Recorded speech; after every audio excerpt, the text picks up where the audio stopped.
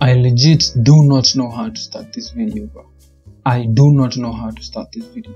Alejandro Garnacho legit called Andre Onana a baboon, bro. Oh, fuck!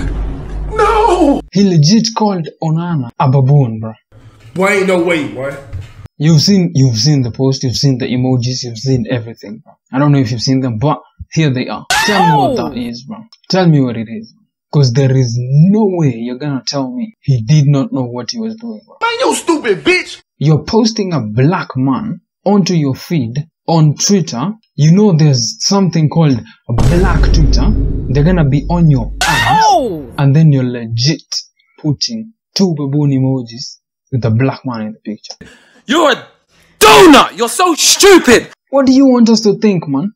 And don't get me wrong, I'm a Man United fan. Garnacho is my star boy. But bro, come on, man. Come on. Play the intro, man. I said what I want. I kind of for fun. So apparently Garnacho is being investigated by the FA for the post he made after United beat Copenhagen. Bro, he legit posted a picture with Andre Onana and he put 2 baboon emojis above it. You have to be joking. It's like me posting a white person and putting 2 snowflakes in the caption. Like, bro, people are gonna say I'm racist, innit?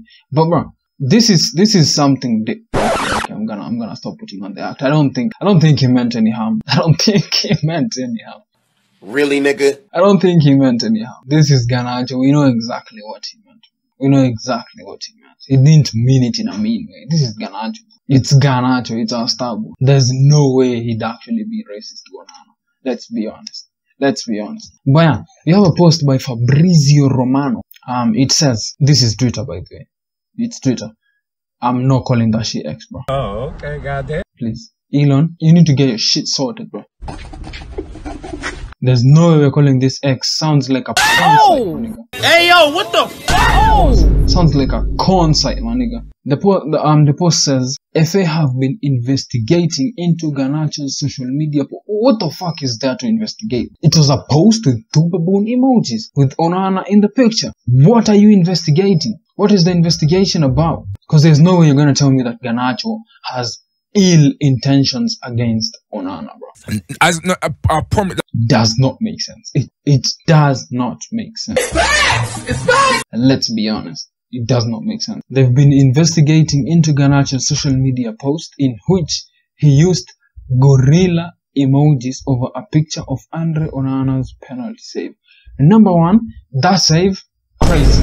That save by Onana, crazy. Bruh, the moment McTominay considered the penalty, I was like, bruh, it's done. We have a point in the Champions League. It's legit so clear that we are going out of the Champions League. And as I saw that nigga take the penalty, I was like, okay, it's done. And then he saved it, and I was like, what? So yeah, the post said, he used gorilla emojis over a picture of Andre Onana's penalty save. You've seen the post. He goes on to say, Onana replies, people can't choose what I should be offended by.